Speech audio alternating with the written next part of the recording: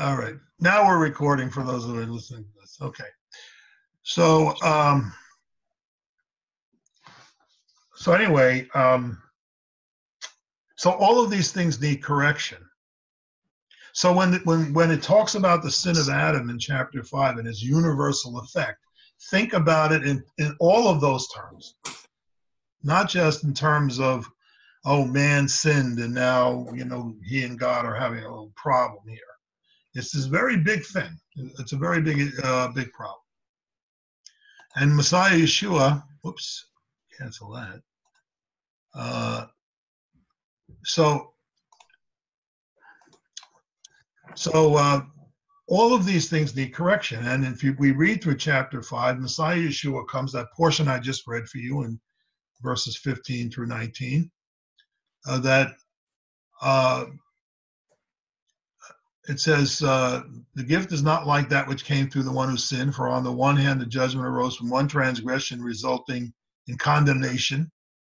But on the other hand, the free gift arose from many transgressions resulting in justification. Not only that, for if the transgression of the one if by the transgression of the one death reigned through the one, much more those who receive the abundance of grace and the gift of the righteousness will reign in life through the one, Messiah Yeshua. Right? So, as through one transgression there resulted condemnation to all men, even so through one act of righteousness there resulted justification of life to all men. Now that's a controversial statement there. Justification of life to all men. Am I saying then that God is going to save the world, everybody in the world, no matter, regardless of who they are? And the answer to that is, of course, no. But the availability of relationship with God exists now through coming to faith in Messiah Yeshua. And it is Messiah Yeshua who is going to universally lift the curse, all those curses that we talked about. It's not just this idea of, sin, an individual's sin, much more cosmic in context. Okay? So the objective then in the work of Messiah Yeshua is to create a new humanity with whom God can have this relationship. It's a promise that he made not only to Israel, but to all people, right? We went over the Abrahamic covenant, and remember there are three provisos in the Abrahamic covenant. God is going to bless Abraham, God is going to bless Abraham's family, and God is going to bless all mankind through Abraham's family. These are the three promises that God made, and these are being realized through God's people, and most especially through Messiah Yeshua. Okay? So by the time we get to the end of chapter 5, he's saying we are to be a new humanity, right?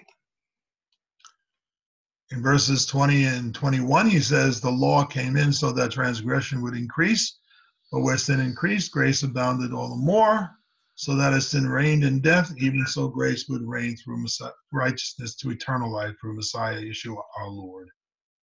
So, grace is, in other words, that grace is the way that God has made for all mankind, both Jew and non-Jew, to enter into eternal life with him. So the question now becomes, okay, if we live, what is established now is we're all sinners. Torah does not unsin us. It's by grace in God. So how then shall we live? This is the beginning of of chapter 6. So we go into our notes for chapter 6, if you've got them. Paul introduces an issue, right?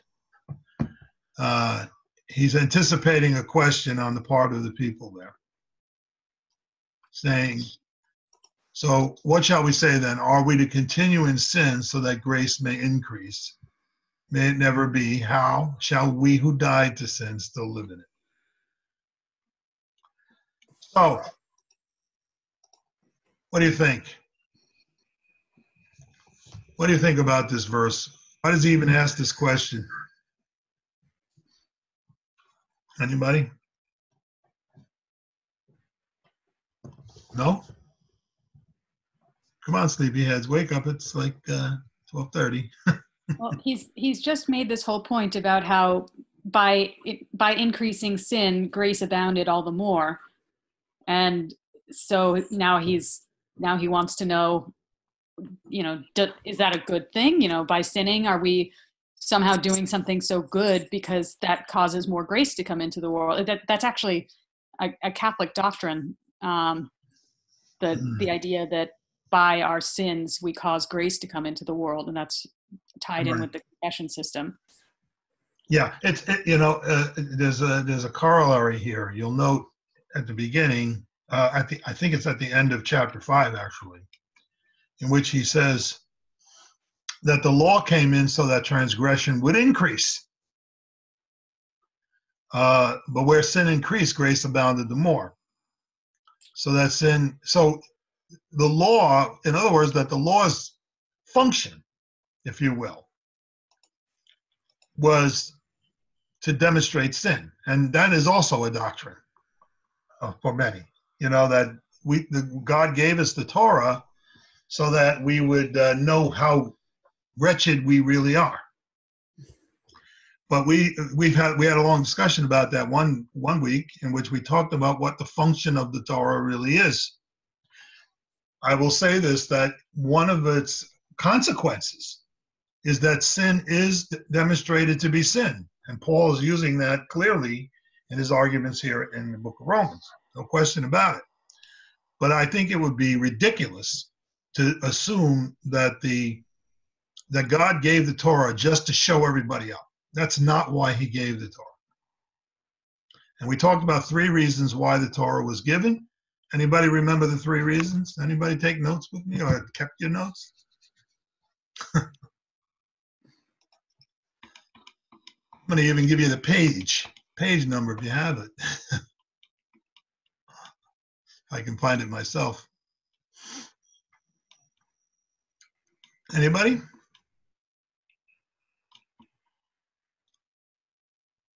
Okay. All right. I see I'm going to have to remind you all. So let me find it in my notes.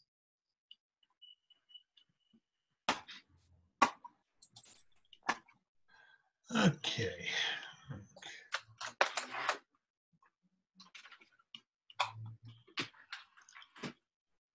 So let me ask you a question while I'm looking for this. What were the first commandments after the giving of the 10 commandments? Okay. Anybody remember? And in fact, you can look at this week's, Torah portion, because the covenant is being renewed in this Torah portion. So what's the first thing that God required the Israelites to do collectively? To build a Mishkan. Right. To build the Mishkan.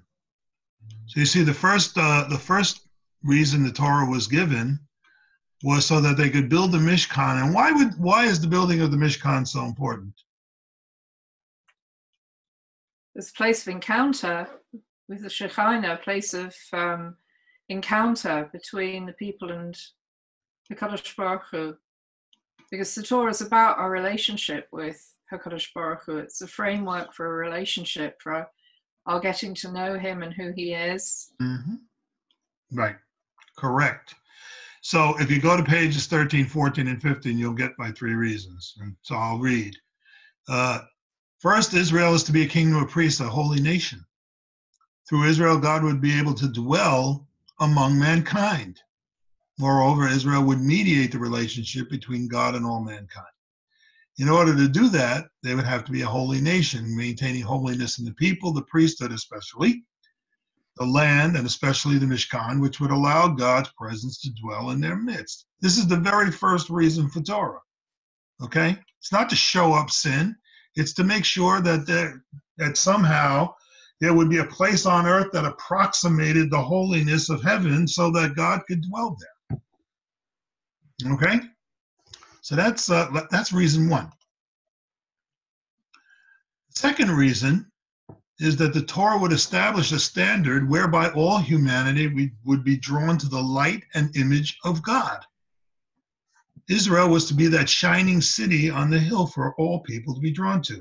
For instance, in Isaiah chapter 2, it says, now it will come about in that day, in the last day, the mountain of the house of the Lord will be established as the chief of the mountains and will be raised above the hills, and all the nations will stream to it. And many people will come and say, come, let us go up to the mountain of the Lord, to the house of the God of Jacob, that he may teach us concerning his ways, and that we may walk in his paths. For the Lord will go forth from Zion, and the word of the Lord from Jerusalem, right? You can sing songs about that stuff. So that was the second reason for it, for Torah. Third, let's see, where's my third? My third reason, that's there somewhere. Okay, thirdly, the Torah was given that it might be the vehicle of God's blessing to his people Israel. I give you as an example Deuteronomy 28. You know, if you look at that's where they go up to the mountain and they announce all the blessings. And now it shall be, if you diligently obey the Lord your God, being careful to do all his commandments I command you today, the Lord your God will set you high above the nations. All these blessings will come upon you and overtake you if you obey the Lord your God. Okay? So these are the three primary reasons why God gave the Torah. Unfortunately, it also has an effect. It shows that we are not capable of living up to the standard that God demanded. Sadly, sad to say, but it is true. So Paul is using that here, but it is not the reason for Torah. Can we all agree on that? That wasn't the reason Torah was given, just to show us up. I mean, I think that's a bit ridiculous. And it's been insisted upon so that people will be antinomians insist upon it. You know, because if the law is efficacious in any direction, then what do we need Yeshua for? Is their logic? Well, let me just say this: of those three reasons, I did not say that by means of it you are quote unquote saved, whatever people think that means. Okay? It just means that the Torah was given for a particular purpose, and it has this effect, that it does show that we are sinful people and cannot, by our own efforts, maintain a relationship with God. If we can't do it, if God doesn't demonstrate grace toward us, we're lost. And listen, you know, what does it say in the Talmud? All Israel has a place in the world to come. Why? Because of our fathers.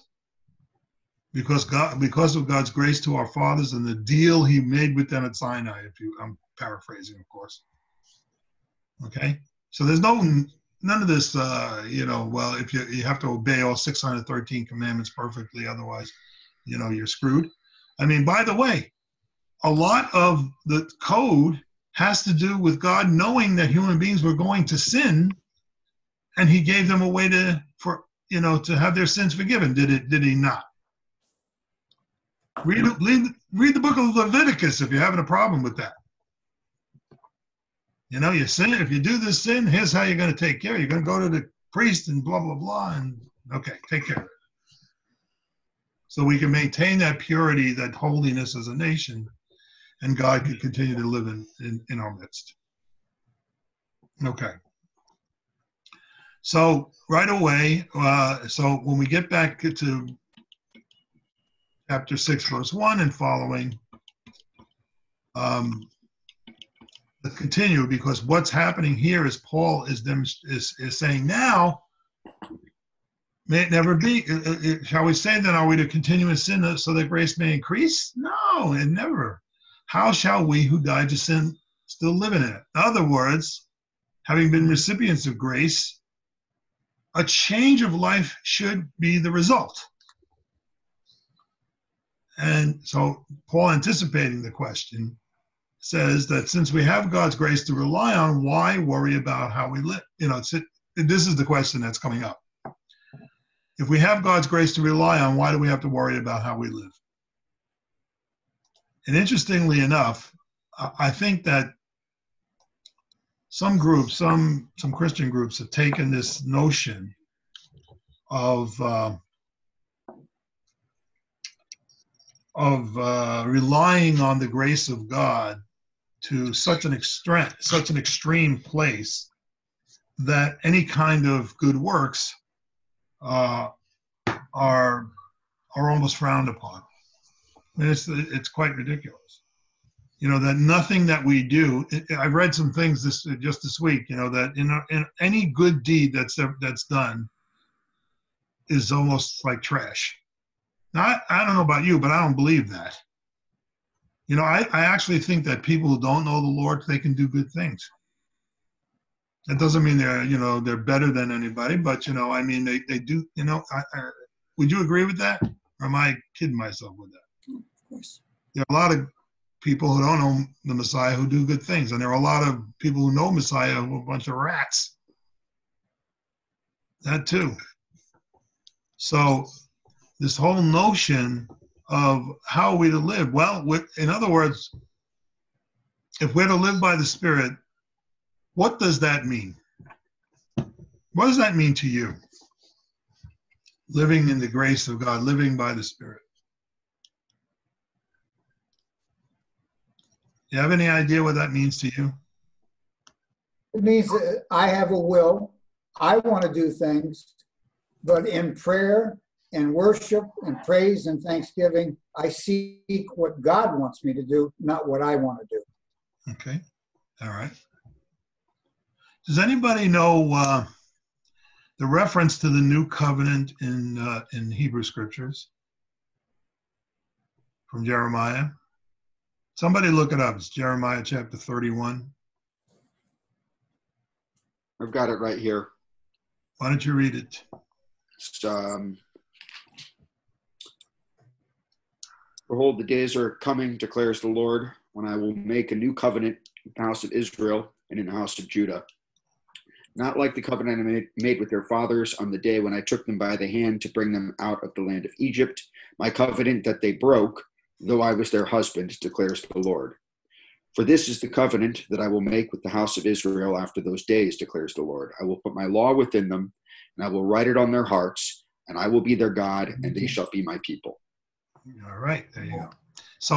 So in other words, that the Spirit works with something. In other words, it does. What's going to happen to us doesn't come out of just the indwelling of the Spirit. He says, I will write my law on your heart. So what's going to happen then? Is the law to be abandoned? Is God the precept and principle of God's law to be washed away, and all that's going to happen is somehow we're just going to do the right thing because or are we going to know the right thing? Which is it, do you think?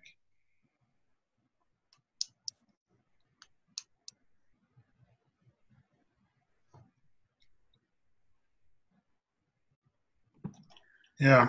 But as a Go ahead, Shamini. Okay. I was gonna just say, won't they both align though, right? Like the written law and the law of the Spirit of Christ in us, they should be in agreement. Okay. Well, that's right. I mean, let me explain. I'll explain it this way. In Judaism, there's a concept known as devachut. Have any of you ever heard of devachut? The devachut is if I were translating it into New Testament lingo, it would be walking in the Spirit. Mm-hmm. Okay? So devachut is what it really means is God consciousness. Yeah. Okay, and this is the highest achievement in spiritual Jewish life, to achieve devachut. Okay, and the way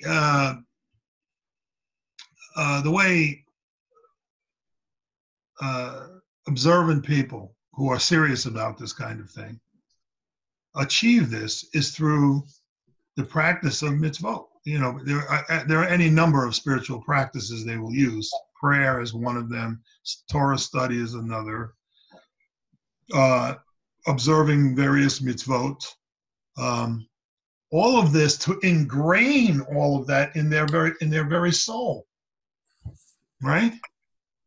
In order that it becomes their way of being.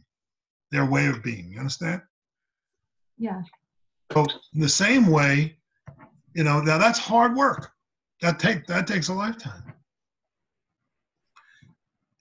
What I believe that God is promising us in Jeremiah is that He's going to take the raw material of His word and implant it in our hearts, and we'll know it and be able to live it out.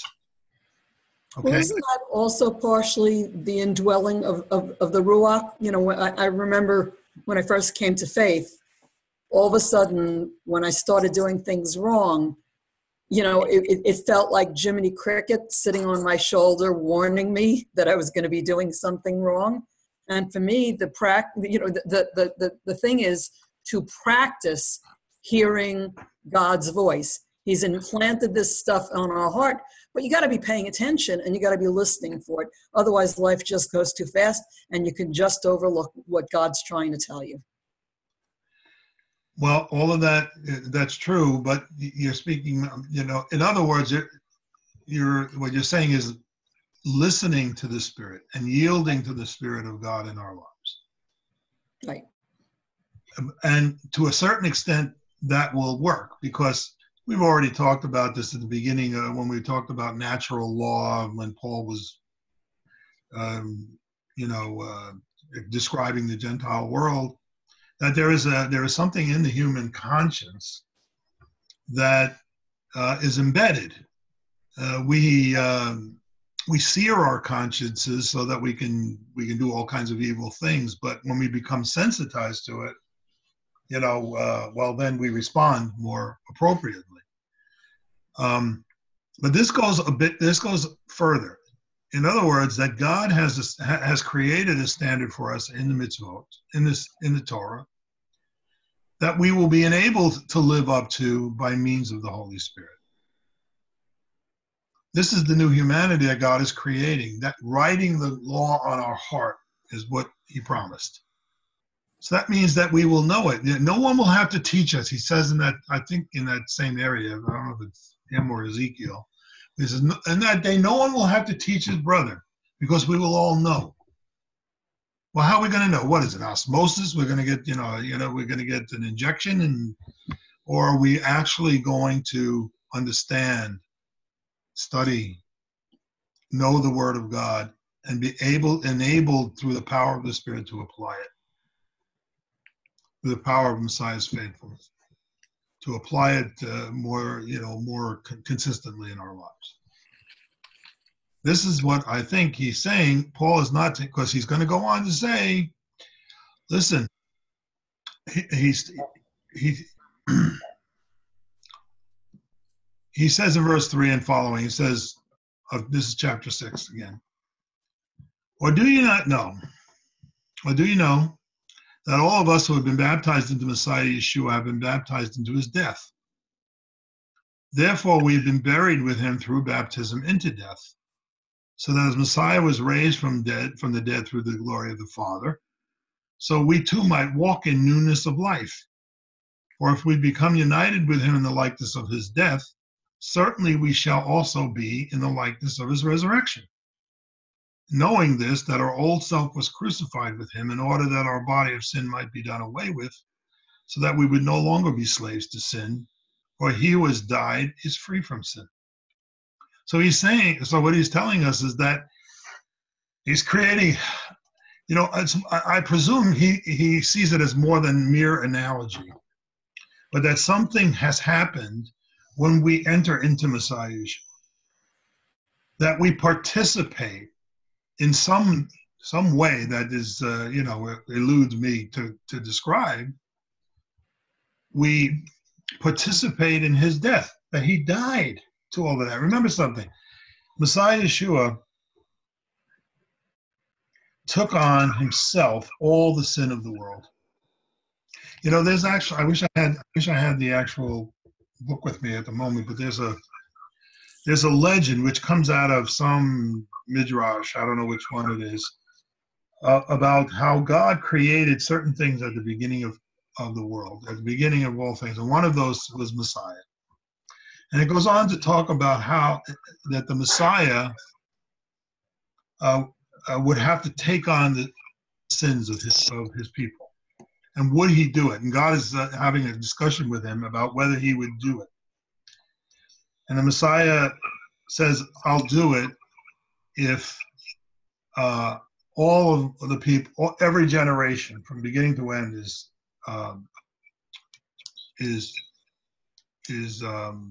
made clean, is forgiven. And God says it will be that way. And so the Messiah agrees to take on all of this sin. So what Messiah Yeshua did then was he took all of our sin upon himself. And this is why, when we think about Yeshua's suffering, and it was pretty bad if you just look at the descriptions in the Bible of what he went through, even that it doesn't describe what he endured. Because you and I can never, it can be described for us, how they beat him up with whips and chains and whatever it was, and how they put nails in his hands and his feet and hung him up on that piece of wood there, and he died, and stuck a sword in his side and all of that, and we can almost imagine. But I don't think we have the capacity to imagine what it was like for him to bear all the sin of the world in himself. That's something that is incomprehensible to you and I as human beings. We only know how bad it is to bear our own sins. How much more so to bear the sins of all people. I mean, it's just not. I can't do it. But I can say this: Paul's describing that somehow we participated in that. And in the same way, we participate then in his new life that he gets, the resurrected life that he now participates in. Remember something, Yeshua was resurrected. He died as a human being and was resurrected as a human being. He was recognizable to his buddies. He looked like them, talked like them, and so on.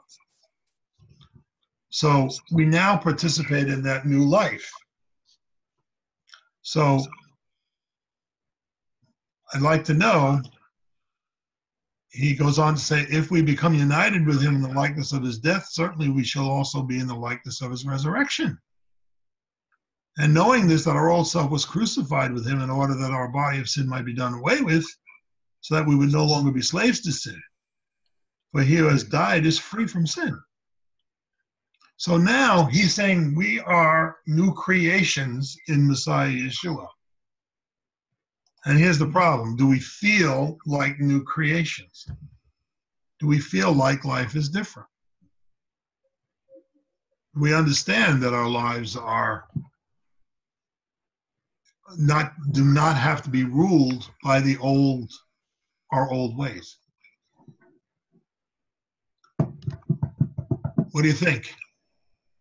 Yes? No? I think it depends on the individual and their awareness. I mean, I can speak for myself personally, having come to faith relatively recently, that the feeling of being a new creation and a very clear separation between old life and new life is very real and very specific and easily recountable even now. But I think also, there's a certain challenge in dwelling in a world that's constantly trying to strip that new identity from us. It's easy to lose touch with that newness and lose touch with that awareness. Right. Right. And imagine for those of us who've been in the faith for a much, much longer time, all of a sudden that distinction that we felt, because I'm trying to remember, my own moment of, coming to faith and how different everything seemed to feel at that moment. I don't know if it was just my emotions or whatever it was that was operating on me. But, the real world imposes itself. Mm-hmm. And as the real world continues to impose itself, we can sometimes get distracted. We move away from the power that God has now instilled in us instead of developing that power. If I could do it, if I could say it that way, and then and sometimes reality strikes, right? We get sick, or we get, or we have problems at work, or we have problems with our relationships, or, who knows what else, financial problems, whatever, just the everyday of life. And it can seem like this world and its powers are more powerful than the new life to which we've been called. This is why we have to be on guard constantly, and we have to push forward into this relationship we have with Messiah Yeshua. The first is awareness, that Paul is trying to make us aware that, hey, we are new creatures, we are new creations, and we need to be able to embrace the new life that God is calling us to. And I can only imagine this, how interesting this must have been for Paul to have this discussion with the Gentiles in Rome. Because Roman life was so much different than the lives of the Jewish people. Their value systems were completely contrary to Jewish values in almost every dimension, whether it was business or sexual relationships or just, simple ethics, in virtually every way. And so Paul's having to address these people, you're no longer, you remember how he described, if you go back, you want to take a look, you can just take a look at the way he describes Gentile life in chapter 1, verse 18 and following. Looks more like a description of modern society than it does of ancient Roman society. But so now there to be something completely different. And imagine how that, the contrast there. And and he's saying to them, in order for this to happen for you, you need to understand what your new reality. And the new reality is you have been born again. I'm going to use that phrase, born again, to a different kind of existence. And this is the one thing I think I wish believers we could all get a grip on, that we live life at a different level. And that, we're not just waiting for the eschaton to realize all of this. That this should be happening for us in the here and now. And that we don't have to react to our circumstances the way the way the world reacts. We have other, resources to call upon. So he says, listen, you've died to your old way of life, so now be born again to this new life that should reflect the life of Messiah Yeshua. I have a comment. Yeah. Isn't because you were talking before, like, isn't it a lot of like spirit, soul, and body, in the sense that your spirit is renewed. So you're changed in your spirit, but maybe your physical body, I mean, I'm just thinking of my own experience of illness too, but if you're living in the flesh and through the physical, that's very different than if you're living through the spirit, and you can be connected to living through the spirit, and which is renewed and which is healthy and which is, pure and all of those things, or you can choose to live by the flesh and in the physical realm more. You know what I mean? Like, don't we always have a choice, and that awareness of spirit, your renewed spirit in you, through your soul, helps your physical realm to actually be transformed over time. I don't know. Okay, so let's think about that. I mean, it's good. You bring up an interesting point. And for me, it's not so much, I don't want to create a false dichotomy between our spirit and our flesh, Okay. On the other hand, what we need to do is to recognize how it is that we react to circumstances in the world in which we live. We are both spiritual and physical beings. Right. And the fact is that we always have a choice on how to respond to whatever is going on around us, whether that means it's in our bodies or external to us. Mm-hmm. And see, here's what I would tell you, Shamini. Eternal life began the day you met the Messiah. And so whatever this life holds, what we're going to try to do is to glorify God in the life that we have to the best that we can, in the best way that we can. Mm-hmm. But you see, here's what I believe. I believe that human beings who don't know the Lord are have to be motivated by what's going on in this world. There is no world to come for them as far as they're concerned. So everything is about that. I got to feel good. I got to have the most. These are all of our motivations. Paul talks about that in the first, in chapter 1. These were your motivations. You're greedy, self-motivated, you're lovers of men rather than lovers of God, and so on. They create a system, and we've created a system in this world that is based on judging how well we're doing by certain criteria. How wealthy we are, how popular we are, how all these kinds of things, and our success is measured that way. Not by our relationship with God, which is the eternal thing. Mm-hmm. Whenever you and I probably have talked about this before in terms of illness, that Paul had some kind of problem. He had some kind of physical ailment, and God refused to take it away from him for whatever his reasons was. But Paul did not measure himself by that. You see, we don't measure ourselves by that. He said, listen, when I'm weak, I'm strong. Because I can count on God's power in my life. I'm going to do everything I planned to do. I'm going to walk right through because he could count on the Spirit of God to do so. And this is the power that is in us in this new life that we have in Messiah Yeshua. We just have to take hold of it the best way we can and power through it. It's kind of like how I feel. That we have something to call on, and God will not let us down. I just believe it. That God will not let us down. He didn't let Paul down, and he's not going to let us down either. He's going to empower us to do what we're meant to be doing in this life. And what these folks are saying, what Paul is anticipating here in this thing is, well,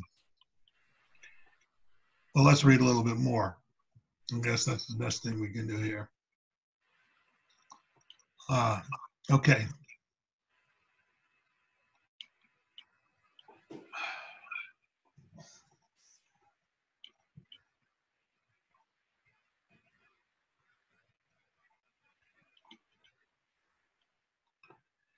Okay. Let me just read my notes here. So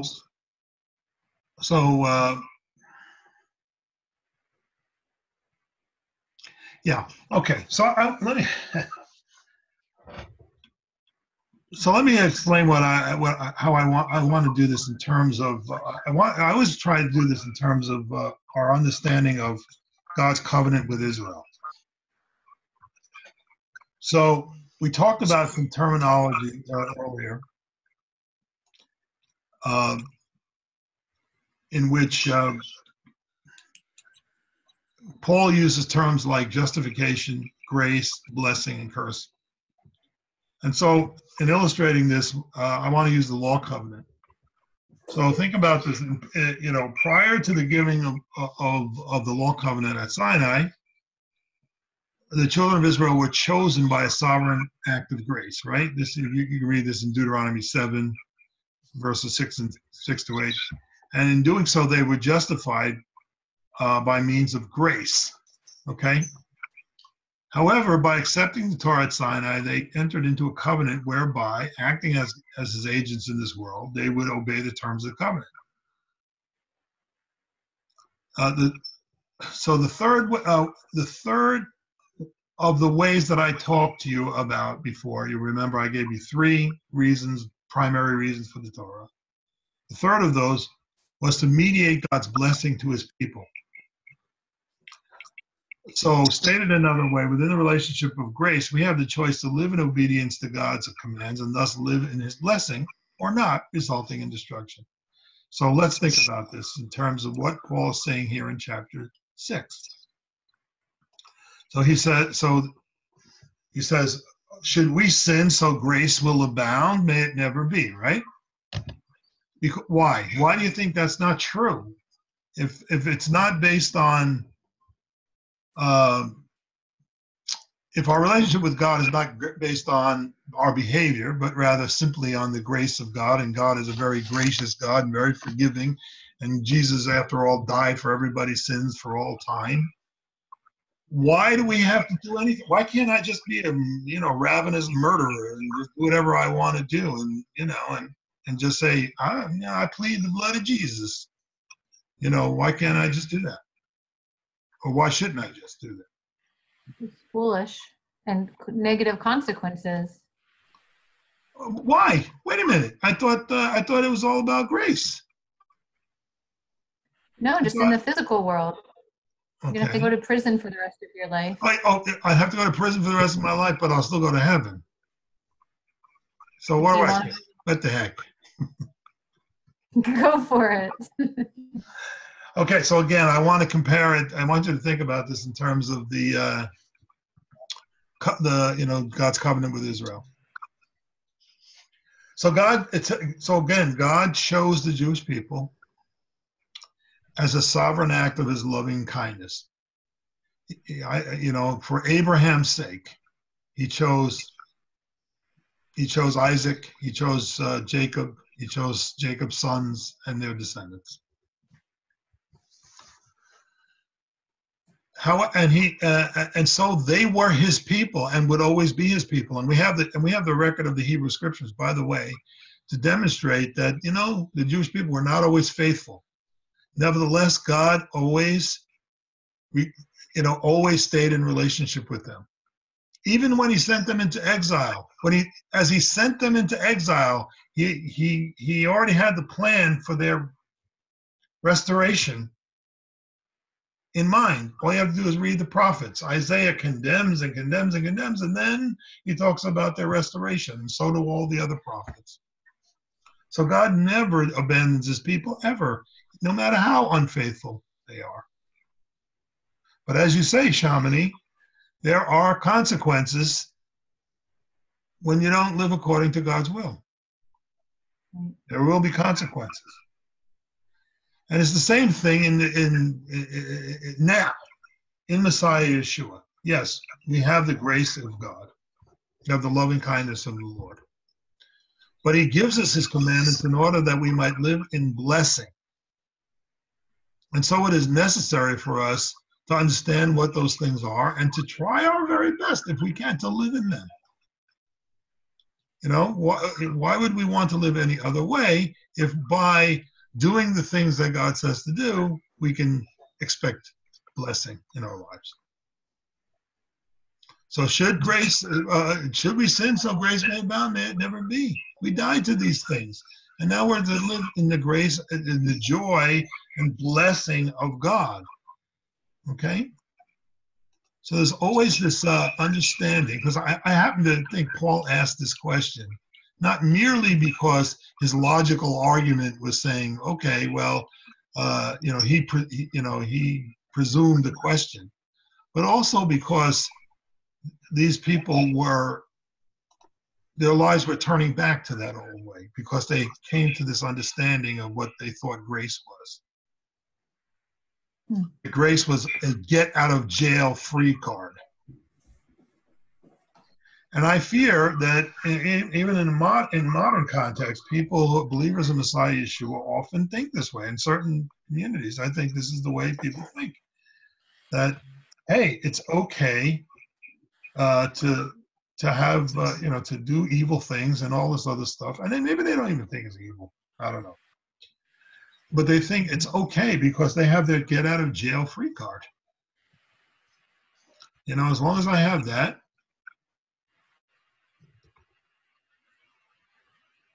as long as I have that, I don't have to worry about anything else. When in fact, if we want to live lives of blessing in God, we need to understand God's word and his will and do our best to fulfill it. And sometimes that's going to go against most of the time it's going to go against the grain of the value system of this world. Nevertheless, we are to try our best to depend upon that. Okay? All right. Plus there's love, right? So if you love God, you're not gonna, whether you get a consequence or not, love would motivate you to want to please God and work through you to love others. You would think so. Right. Exactly. You would think so.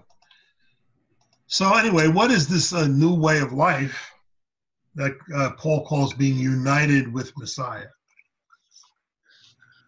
Now, according to some people, it does not involve the Torah. So I'm going to give you this quotation, which comes from, this is from a book called A Rereading of Romans by a man named Stanley Stowers. He says this. He says, chapters 6 through 8 present the benefits of Christ as a way to the goal of Gentile obedience, but without a law-centered regimen of practices aimed at subduing the passions. Those who have reenacted Christ's death have simply died to bondage under passions and desires. Identification with Christ lifts God's sentence of Gentile slavery under the passions and desires. What's your reaction to that quotation? I realize you didn't read the whole chapter and don't have the whole context of what he's doing there, but do you have any reaction to that notion that it's a Torah-free opportunity here for the Gentiles, right?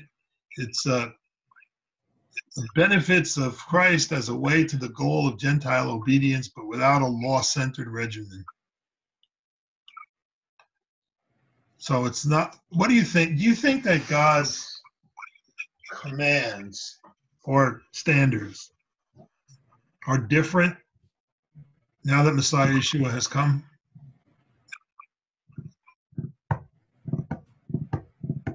In other words, what God thinks of as a good person is different now than it was then?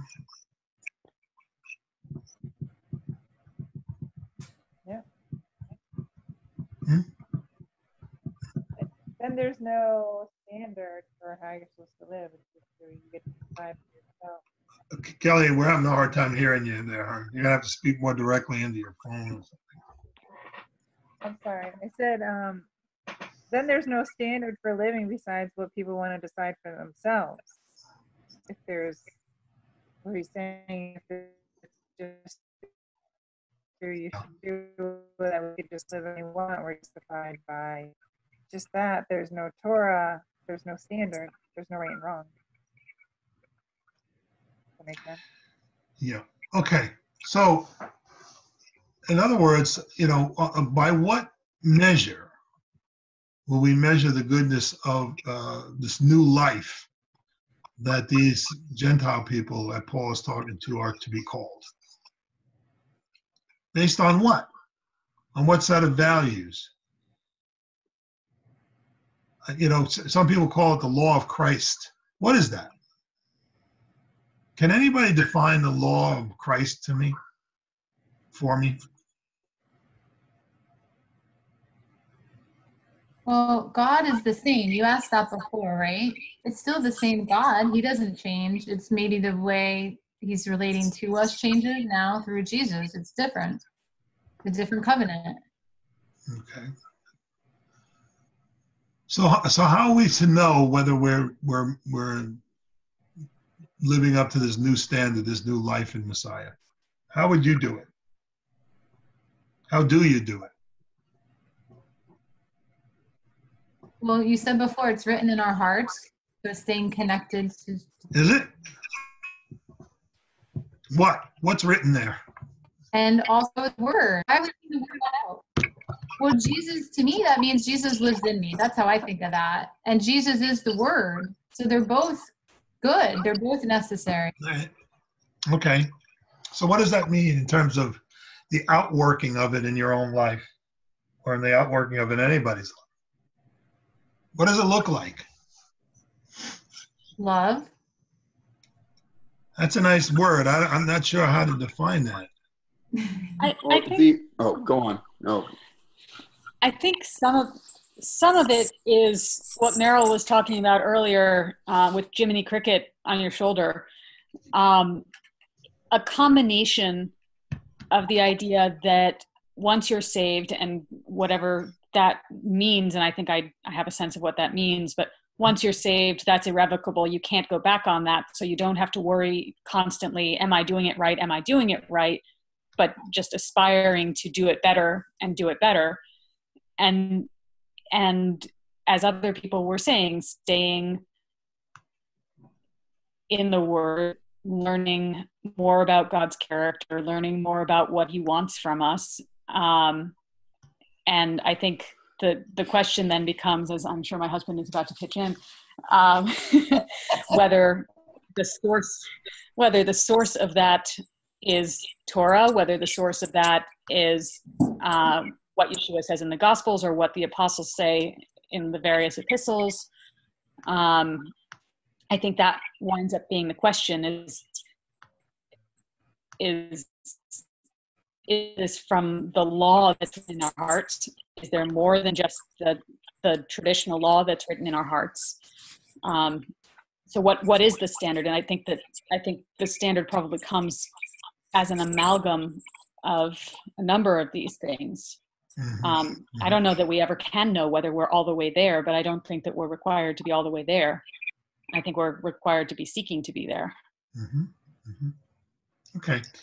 So that was a pretty good answer actually, but I'm thinking about the Romans now for a moment. And what Paul is saying to them. For them, there were not all the things that are all those resources you just listed were pretty much not available to them, and that Paul was relying on the Hebrew scriptures, for instance, to teach them the Word of God. Right? And so what I guess what I'm driving at is that I don't think, the scripture tells us that God is the same yesterday, today, and forever. So that his standards don't change. Who he is does not change. What he expects from his people does not change. So in terms of how we are to live with one another and the kinds of things that God is expecting from us, he has already taught us in the scripture, in Hebrew scripture. Now, I have this saying that I use, because in dealing with communities of Jews and non-Jews, we have, because of my own theology and the distinctions that I feel need to be drawn in terms of those relationships, I speak about the Torah in terms of precept and principle. So in other words, the precepts of Torah are for the Jewish people to follow. Why? Because our ancestors agreed to it and we're bound by it. So the very precepts of Torah are ours to deal with. In other words, as an example, I'll use Shabbat. So Shabbat, it says, V'shamru b'nei Yisrael. So it is, Israel shall guard, the word is shamar, guard the Sabbath. We say observe, we translate it observe, but the word shamar means to guard. We're the guardians of Shabbat. So we have a special, and God says it is a sign between me and the children of Israel forever. So it's a sign. We have this, in other words, the Jewish people have a special relationship to the Shabbat.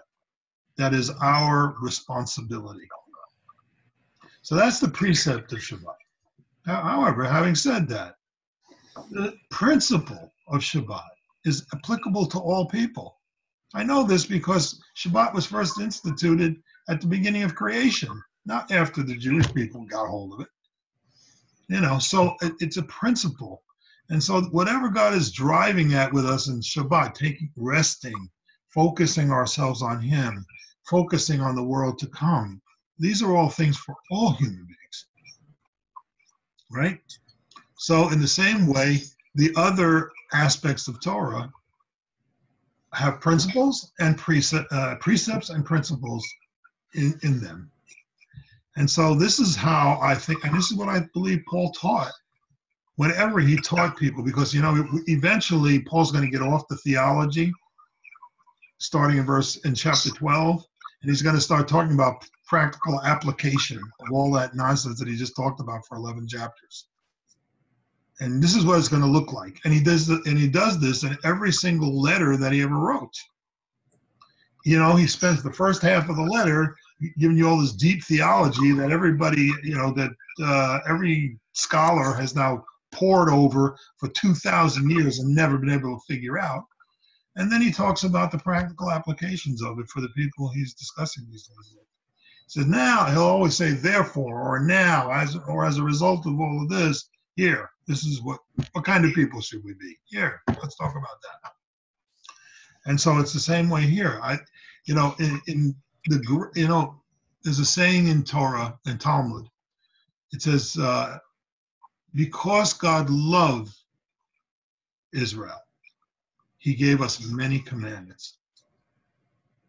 It was the love of God that gave us His word so that we would be able to follow it and be in relationship with Him. So in the same way, this is, I believe, an operation of grace. And when grace abounds, it affirms the Torah. I think Paul's going to say that by the end of this chapter, by the way. That it affirms God to us so that we can live in the blessing which God provides in that word. I told you that the third portion of the third purpose of Torah was so that God could mediate His blessing to His people. If you do this, everything's going to work out for you. If you do this, you'll see this result in your life. And this is what I think Paul is trying to drive home to these people about grace.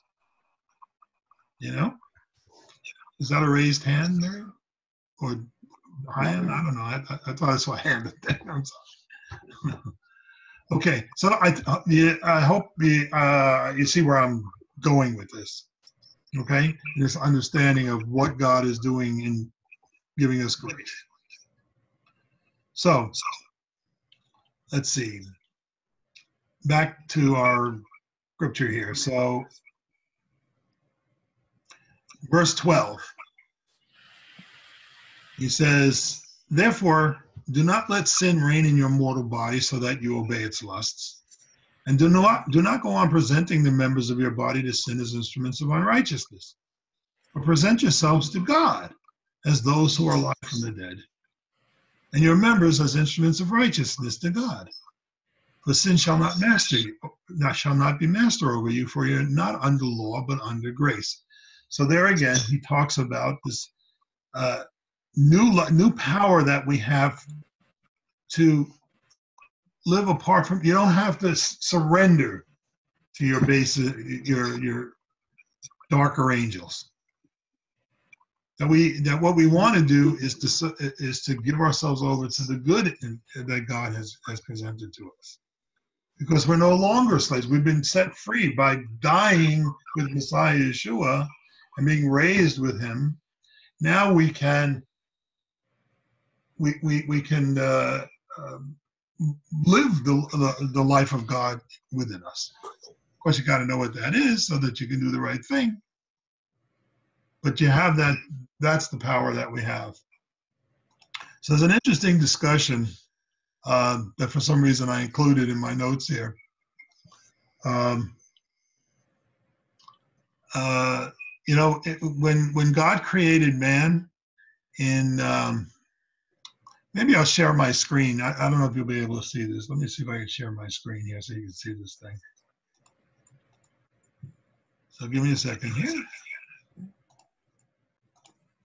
So can you see these notes here? Can you guys see that? Yes. Okay, so this is the line I want us to take a look at. So this is Genesis 2:7 in Hebrew. Vayitzer Adonai Elohim et ha'adam afar min ha'adamah. So what it says is that God created man out of the dust of the earth. Basically what it says. But this word for created or formed, actually is the word for formed, is vayatzar or yatzar, all right? And now here's the interesting thing about this. This is the only way this word is spelled in the whole Hebrew Bible. You see how it's spelled? It's Vav, Yod, Yod, Tzadeh, Resh. It has two Yods in it, right? So the rabbis, of course, asked the question, why are there two Yods in this spelling of Vayetzer here, but nowhere else in the whole Bible? There's got to be a reason. And what they decided was that because God was created with these twofold attributes, which we call Yetzer Haya, Yetzer Hatov, and Yetzer Hara. How many of you have ever heard of this before? Yetzer Hara, Yetzer Hatov, the evil Yetzer and the good, the good inclination and the evil inclination. So, what Paul is saying is that in Messiah we've been empowered by the Spirit to overcome the Yetzer Hara. And Paul's encouraging us not to yield to this inclination. We don't have to. We are no longer bound by it. It is no longer the dominant force in our lives. And we can overcome this. So I just want to read you this little portion down here where I've just highlighted. This is from the Birchat HaShachar in the morning prayers. And this is what we pray every morning. So it says, let not the evil inclination dominate us. Attach us to the good inclination and to good deeds, and compel our evil inclination to be subservient to you. Grant us today grace, kindness, and mercy in your eyes. So this is a Jewish prayer that is said every morning in the Birchat HaShachar, in the hope that we can overcome our evil inclination. Okay? And so let me just ask all of you who are believers in Messiah Yeshua, do you have no evil inclinations ever? Are you utterly free of evil inclination? So I get in my car. Huh? I said till I get in my car. You get in your car. That's the only place, huh? Well, that's not what I'm saying. Right. So here's the point, and my point is that it's still there's an opportunity at every moment, and we're compelled to make a decision all the time about how we're going to react to the circumstances that surround us. Are we going to give in to the evil inclination, or are we not? So again, in Jewish devotional life, how do we overcome the evil Yetzer?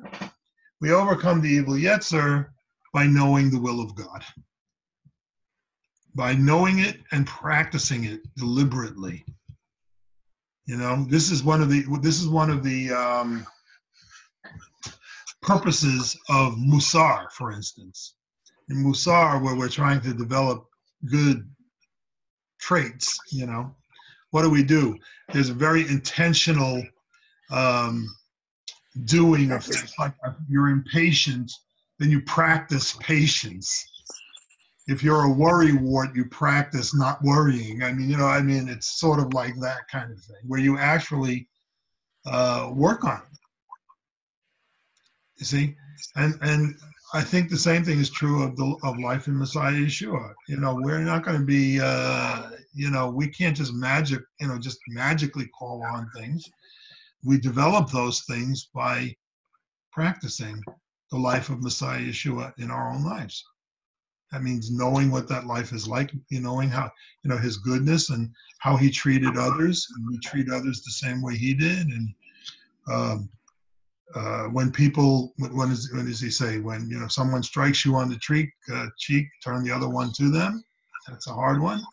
But, doing that, you want a really good summation of it all, go to Leviticus chapter 19. Read through the Leviticus chapter 19. It's a wonderful chapter on what the righteous life is, how to treat people well.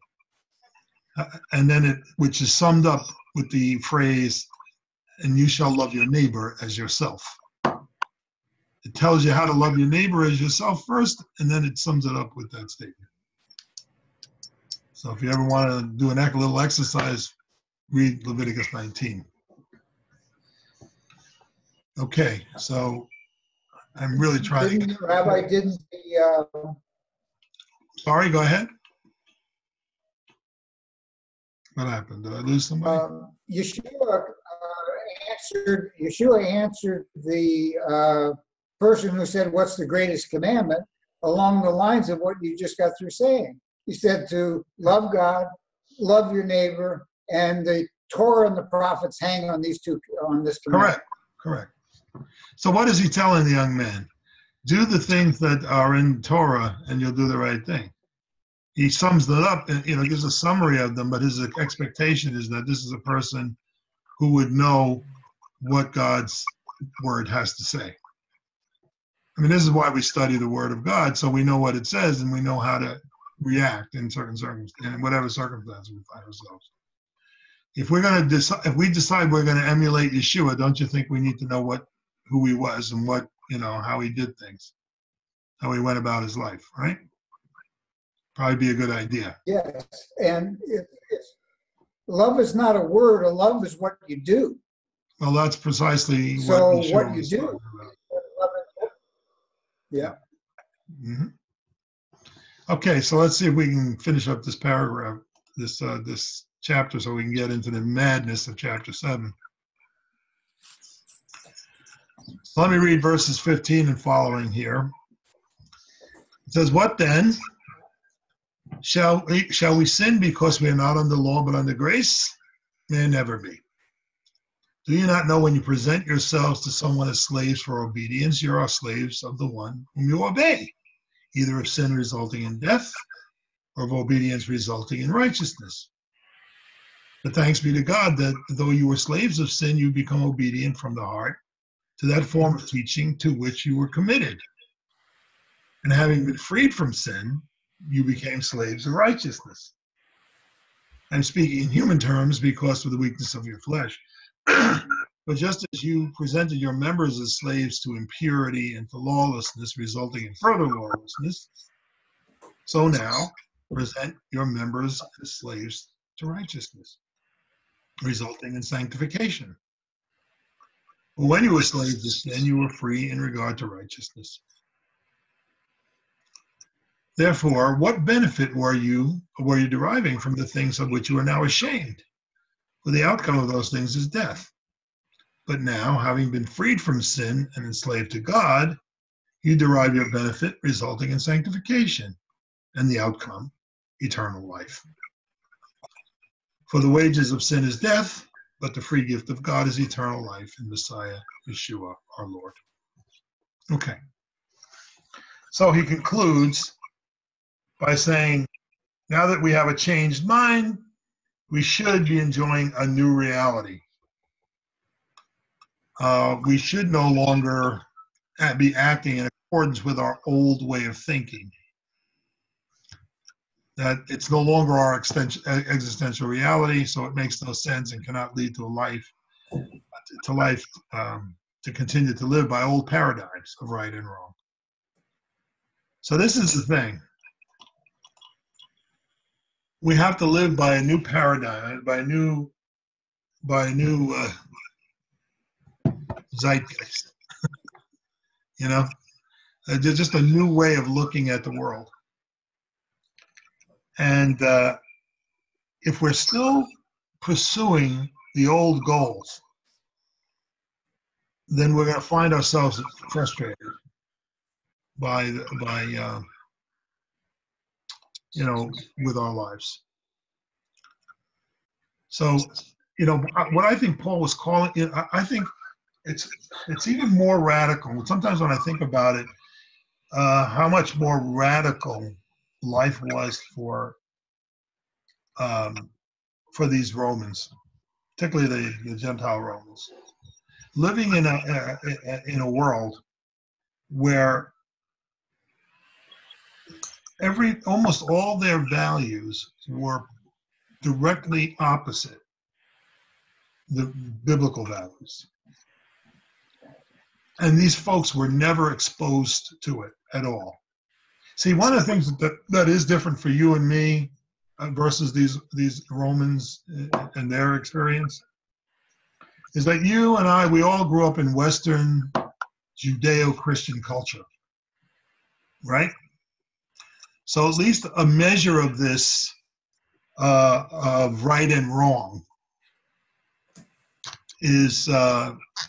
corresponds to the kinds of lives we want to live now, even though we want to do it at a higher level. Okay? For the ancient Romans, right and wrong compared to the Jews was almost completely opposite. Completely opposite. So I think we're in a little more trouble because sometimes we think that, there are a lot of things that are good about our culture and right about our society and all this other stuff. So I don't need to make any adjustments because after all, it's okay. So, but I think what we, the trap that we wind up falling into is we substitute what seems good for God's best. That, okay, I'm a pretty decent human being. I'm doing pretty well. I'm doing the right thing. I'm okay doing it the way I'm doing it. And we think that okay is okay, rather than pressing forward to God's best. And what I would hope for you and for me and for everybody, that we continue to pursue God's best for us, not just what we think is okay and good. If we can do that, then I think we'll see things that we never dreamed of for ourselves and for our families and for our community. So I really that's what I think Paul was calling these folks to in this life in chapter 6. And he's telling us that the way to it is through the power of the Holy Spirit.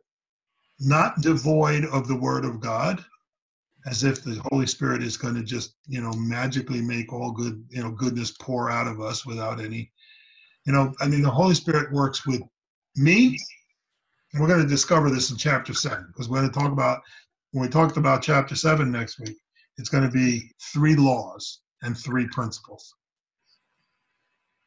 that are operational. So there are 3 parts of this.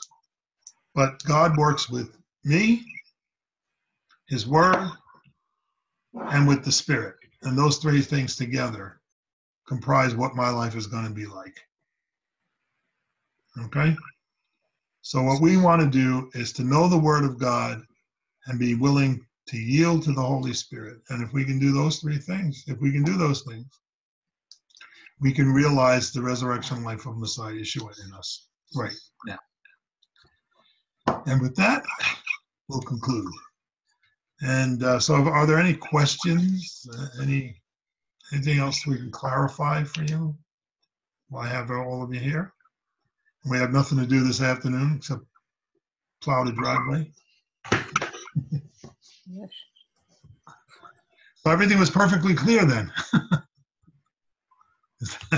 Is that what I am to assume? All right. It has to percolate yet. It has to percolate, okay. Okay. Well, that's fine. So, hopefully we'll continue on to chapter 7 next week. I don't know if I sent those notes out yet. I don't think I did, but I'll get them out during the week. And because Paul's going to confuse us even further in chapter 7. So, do you think, this is this like you talk about how, the theology of the first half of Romans is so confusing, and you can read commentaries from all different kinds of perspectives, picking it apart and taking different interpretations. And do you think that this was as confusing for these communities in Rome who were reading this at the time when they received this letter? And what's your perspective on that? Yeah, the answer is yes. I think they were totally confused. He was just as confusing then as he is now. Even Peter admits to this in one of his letters, where he says that the sayings of Paul are very hard to understand. So even his own contemporaries, if we believe that Peter wrote those letters, had some difficulties with comprehending, getting their head around everything that Paul was saying. He was a very complicated person, and he had a problem, and that was, I think it's a problem. And the problem is that he never said with one word what he could say with 1,000. And because of that, he just clouded issues. And so I think there was a lot of confusion back then. I think there was a lot of confusion with the early church fathers. There's a lot of confusion with the early reformers, and there's a lot of confusion today. And that's why Paul probably has more books written about him than anybody except maybe Jesus himself. And people are still trying to figure him out and trying to understand precisely the kinds of things he was saying. What I don't think is as confusing as some of the deeper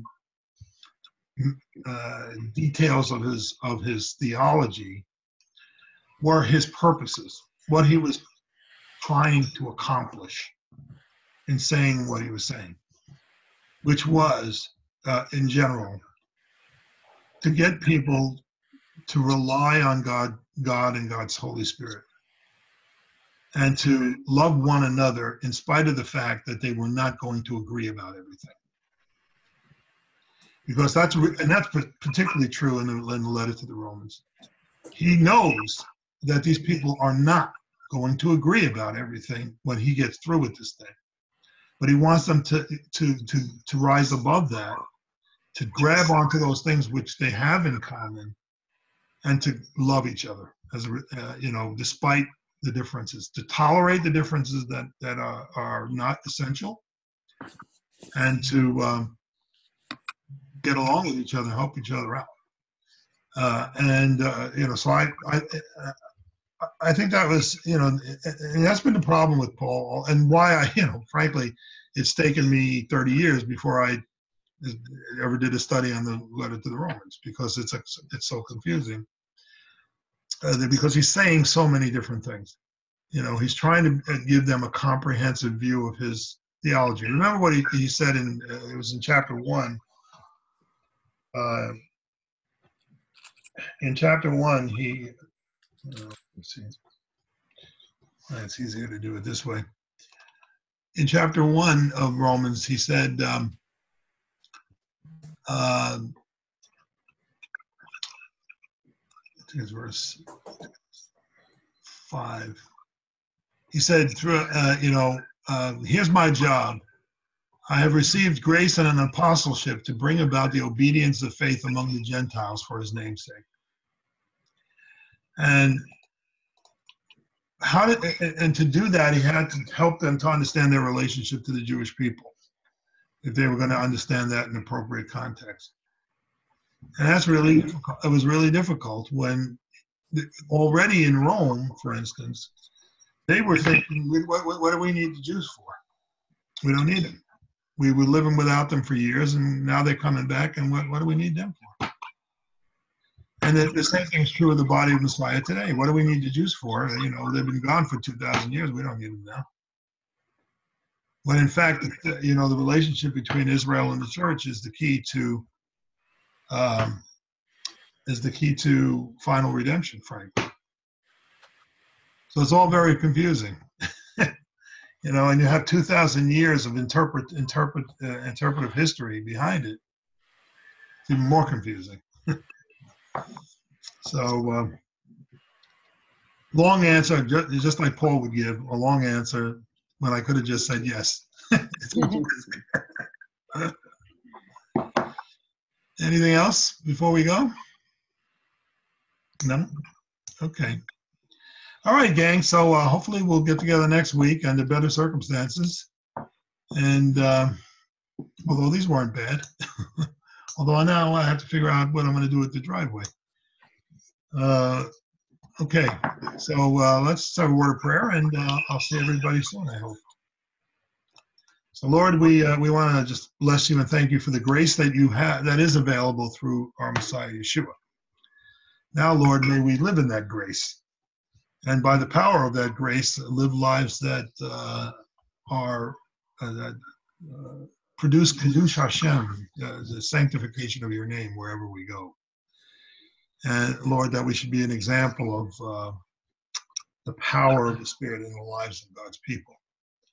And that in and of itself will draw all men to Messiah Yeshua. So Lord, thank you for him and for his willingness to do what was necessary to make your grace available to all of us. We pray, B'Shem Yeshua. Amen. Thank Shabbat you. Shalom, everybody. Enjoy the rest of your Shabbos. Shabbat Shalom. Thank you, Rabbi. See you all soon. Miriam and those Dowerman people, we got to get together. I would Yes, like sir. that. We've got to figure that out. So let's. I'll give you a call this week. Maybe we can figure out a time. Maybe Meryl and I can get down there if it's you guys is real busy or something. That'd be so nice. Okay.